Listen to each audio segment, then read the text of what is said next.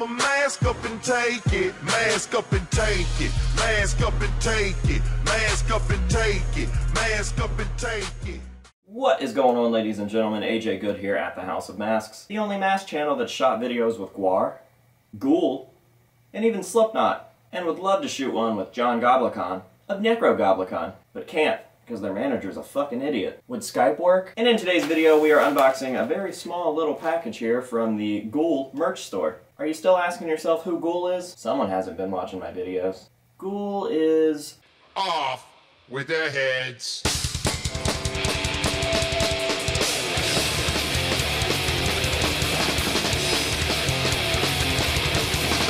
Ghoul is fucking rad. So after I shot that little Halloween video with them, I decided to hop onto their merch store and order a shirt, and I saw that they were actually selling authentic Ghoul hoods. Now these aren't stage-used hoods, but I do own one. But they said that they were made the same exact way, and I'm pretty sure that the Cremator is the one that makes them, and he makes the real Ghoul ones as well. So I went ahead and ordered one of those as well, and we have it here now, and I'm ready to unbox it.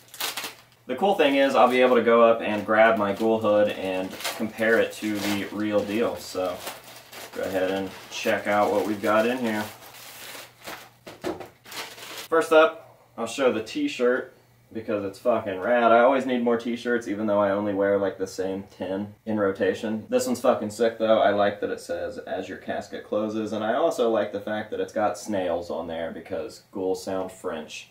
Bonjour! Je suis Cremator of Ghoul. So yeah, there's that, and then, oh man, I'm gonna have to buy another one just because the packaging's so cool. I'm gonna want one to keep in a package by itself. There is the Ghoul hood, and unfortunately I have to open this, and as a collector I don't really want to do that, but I'm just going to go ahead and order another one whenever this video's over. One to keep out on display, and one to keep in the packaging. Battle the evil Kylo Ren.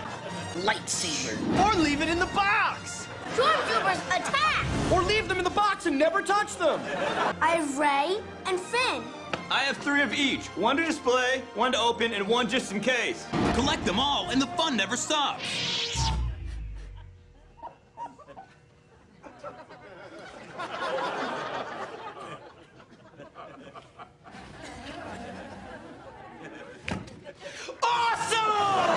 So I guess we'll go ahead and open this guy up. I'll try to keep it as...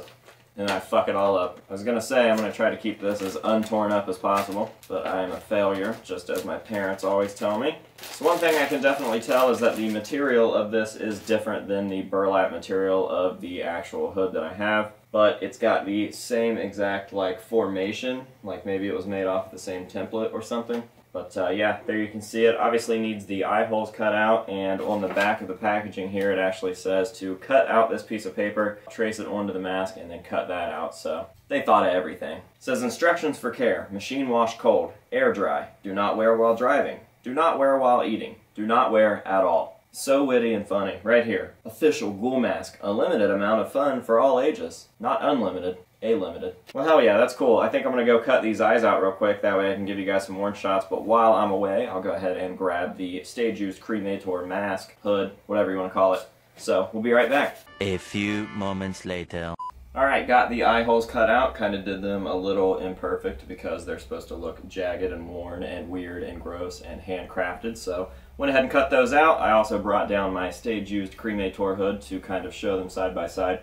Clearly this one's a little bit more heavy duty, but he used this for like 5 or 6 years before giving it to me, so it's got to be able to withstand hundreds of shows. This one seems to be more like a sheet. So there's that. I will be getting another kind of weird long-necked mannequin head to display this one on, but for now it's just going to go on a mask stand. I've got some made that are a little taller than normal, and I can just throw some bags up into the head for stuffing, but this stuff came at a really good time because if you guys have been paying attention to Harold, he's definitely been very Ghoul-inspired lately. I went and got a pillowcase, and I've just been doing stuff to that for the last week or so, and it's about to come off because I think I've pretty much killed it at this point, but it's still definitely been fun, and this stuff showed up at a good time because of Harold. Not to mention the fact that we just did a video with Ghoul like a week ago, and if you haven't seen that, make sure to go check it out. And if you haven't seen Ghoul, make sure to go check them out. I'm going to be dropping some of their information down below. They've been super, super kind to the House of Masks over the years, and they're just really fucking rad. Like, their music is cool, their imagery is cool, and their whole shtick is really fun, so I would highly suggest checking them out. I think that if you're a fan of this channel, you'll probably be a fan of Ghoul. So with all that being said, I'm going to go ahead and throw this on for some worn shots, and that will close out today's video. So I hope that you guys have enjoyed watching. Say no to drugs and alcohol, and until next time, we will see you later.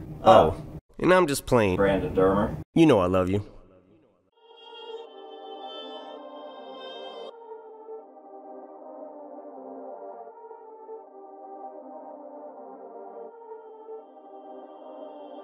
Perfect.